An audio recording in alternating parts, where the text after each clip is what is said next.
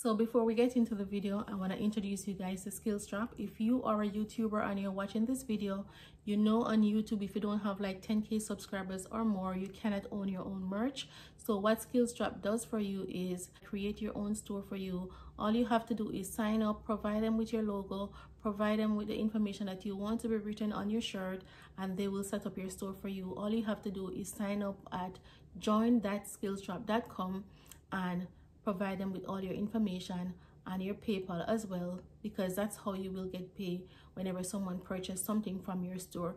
This is a shirt from my store, so go ahead and sign up, and whenever you're signing up the form, you will see a question that asks who told you about Skills Drop.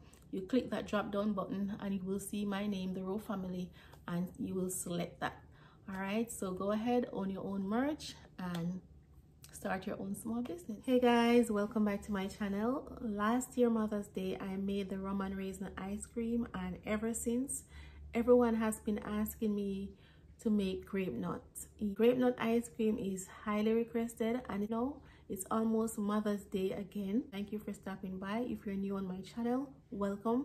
For those who have been here, I appreciate you guys. I appreciate the love and support, and I'm happy to have you once again. So all the ingredients that you will need for this recipe is some heavy whipping cream, sweet cream, vanilla. You're gonna need some condensed milk to sweeten your ice cream. Gonna need your grape nuts, of course, the star of the show. And in today's ice cream recipe, I'm gonna be adding some rum cream. It is quite optional, but I need a different touch to my ice cream, so therefore I'm gonna be adding some rum cream, or you can use the Baileys just the same.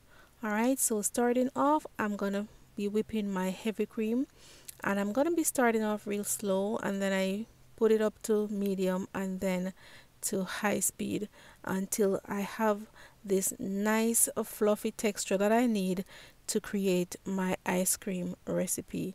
Just like what you see in this clip right here, this is what your heavy cream should look like. So now I'm going to scoop it out into a glass bowl, and then we're going to continue with the process. So the first thing I'm going to add to this is the sweet cream. I'm just going to add a small amount. Since I'm going to be adding my condensed milk, I just need a small amount of sweet cream to give me that nice creamy texture. And then I'm going to add my vanilla. For the vanilla, I'm going to add 1.5 teaspoons. When it comes on to the measurement, as you guys can see in this video, I am not using any measurement. I'm just freestyling. So apart from the vanilla and the heavy cream, I just go ahead and just pour according to my taste, especially when it comes on to the condensed milk. Not everyone like their ice cream sweet.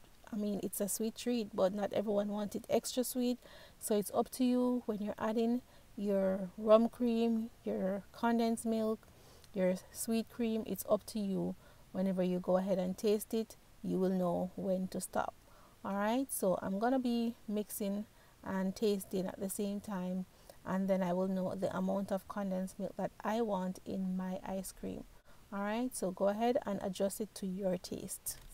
However, for those persons who will need an exact measurement, I will give you a list of ingredients and the measurement in the description box for my previous ice cream recipe.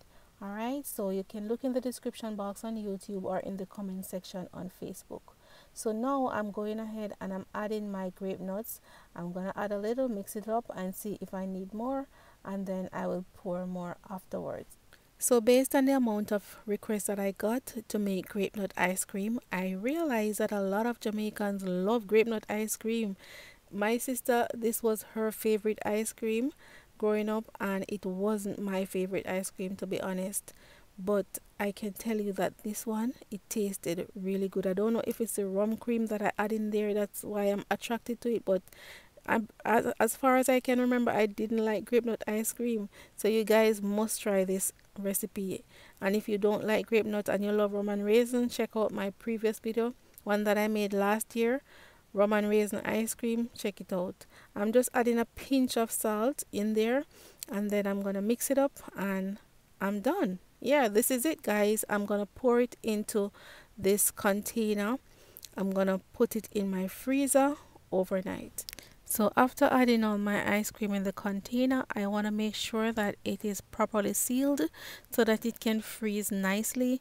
So what I'm going to do is I'm going to put a piece of plastic wrap over it, and then I am going to add the cover on it afterwards. So if you have plastic container, that works great as well. Just make sure that it is properly sealed and then place it in your freezer.